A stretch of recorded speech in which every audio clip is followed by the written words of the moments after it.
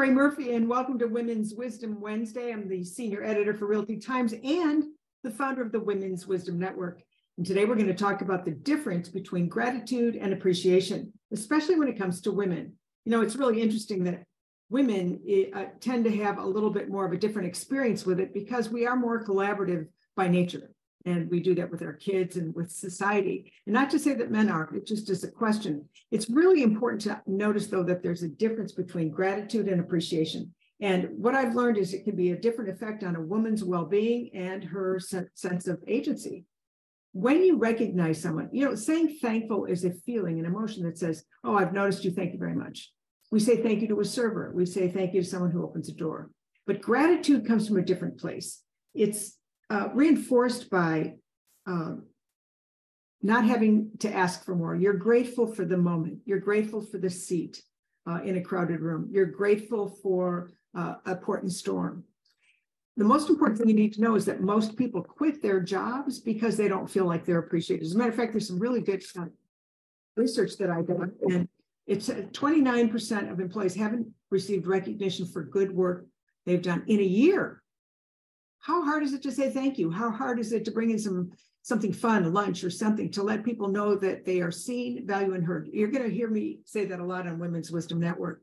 80% of employees would work harder if they felt better about being appreciated. Strong employee recognition programs, get this, reduced turnover rates by 31%.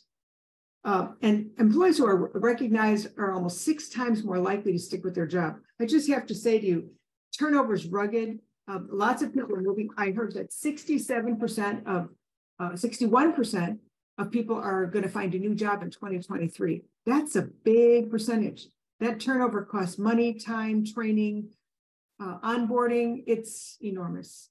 There's lots of tools that we have at Women's Wisdom Network, including WiseHire, to help you make really good decisions. 92% of employees, by the way, would be very happy if they got recognition. But why would you want to leave your current job? You're not happy. You don't feel appreciated. You don't you don't feel like you're seen, valued, and heard. In many cases, women will be discouraged from being too passionate or ambitious in their jobs because they don't want to be criticized. Here's the thing. Be passionate about the great things. Be passionate about the process to make your business work well. That's what we do at Smart Women, Smarter Choices. Be passionate about recognizing people no matter who they are, the door person, the person at the checkout counter. Make their day. It doesn't cost you a thing to say something nice about someone, and it changes their whole physiology for the rest of the day. But more importantly, the people that are with you, whether it's a spouse, people you love, your kids, your dog, everybody wants to be seen, valued, and heard. How are you doing that? You know, one of the things that we have at our coaching program is a MVP program where you literally reach out intentionally every month and touch someone to keep the nurturing of the relationship going, not to get something, not transactionally, but relationally. Show appreciation. Yes. Show gratitude goes deeper. Tell me how you share your gratitude and your appreciation. What do you do in your business, especially if you're a woman? Go to womenswisdomnetwork.com/linktree. You can email me. You can check out some of the programs that we have to offer. Here's the thing. We have a Facebook community, Women's Wisdom Network Facebook community. We want to share ideas with other women. Our idea is to support women in business, women in real estate, in the men's room with Murph. Here's what we want to do for this year. We've got still a good part of the year ahead of us.